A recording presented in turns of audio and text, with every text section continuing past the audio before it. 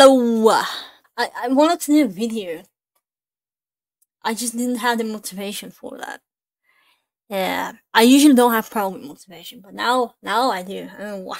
Anyway, in this video, kids and grown-ups, I'm gonna show you how you can export individually your layers, not in Photoshop, but in Krita, because both of these processes are very alike.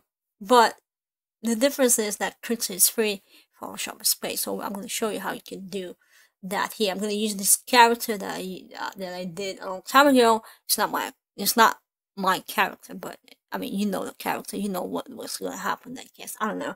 I'm gonna see you in a bit. Okay, let me just. Anyway, how to export individually the layers that you see here on the right. This is my picture. What I have here, I have the eyes on the separate layer. I have the ear on the separate layer. I have the hand on the separate layer. Let's say you have a character like this. If you want to animate the different parts of that character, make sure those parts of this character are on a separate layer. So now, once you have them, the way I have them here, I'm going to show you how to export those individual layers. Make sure you hide your background layer and you have only the character or the layers that you want to export. So what you need to do is go to Tools, Scripts, and then Export Layers. It's very straightforward. The one thing that you need to remember before you go to this window is to make sure you save your file. This file that I have here is called Boy, and it's saved as a Krita file. So why even sit like this? Bear with me. Good. Make sure you have this as a saved Krita file. So in this case, my file is called Boy because it will appear here and you need to pick which file you want to export. In this case, I have only one open and only one save file, which is this one. The other thing that you need to keep in mind is it will export your layers, but it will export them into that format. We don't need that format because that format will export them with the background, and we don't need the background if we want to animate them. Alright, so we want to have the images with the extension of PNG, which means they will not have any background. That makes it. I hope it does. The other thing that you need to check is to ignore the invisible layers. Check this only if we have other layers here. Like me, I have a bunch of other layers. I have a bunch of other groups as well. So this is not ideal. But again, make sure you check this box. And from the initial directory, why I struggle? Why I don't know. Just click on it and find, or you can make a new folder if you want to.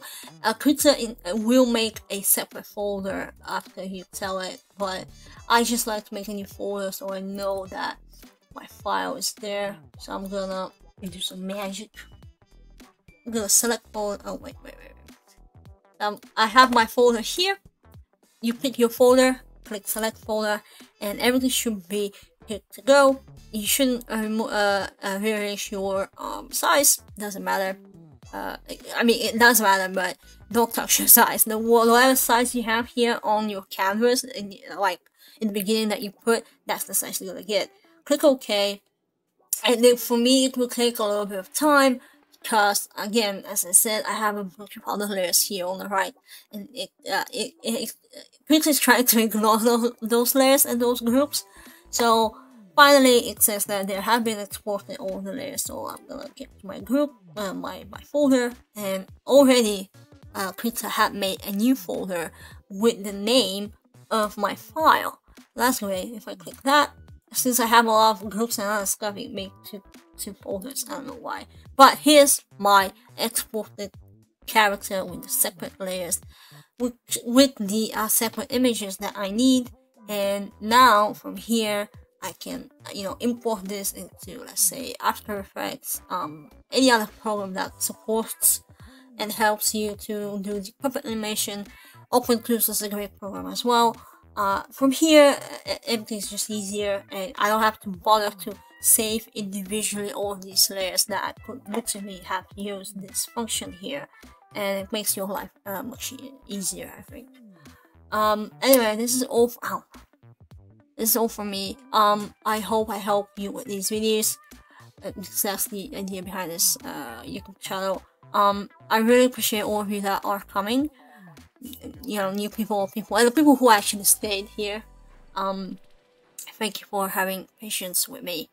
I really appreciate it. Let me know if you need any more help. Yeah, I mean, yeah, if you need more help with this, comment down below if you have to. Like this. I mean, even when I get one like on these, I feel like I already have one person, so that's I guess that's enough for me. Thank you so much.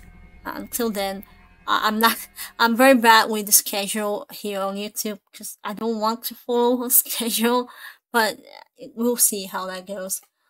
Yeah, that's pretty much it. Take care. Bye. My hand is fine now, but I don't want to. I mean, I drew with my hand, but I don't want to overwork my hand.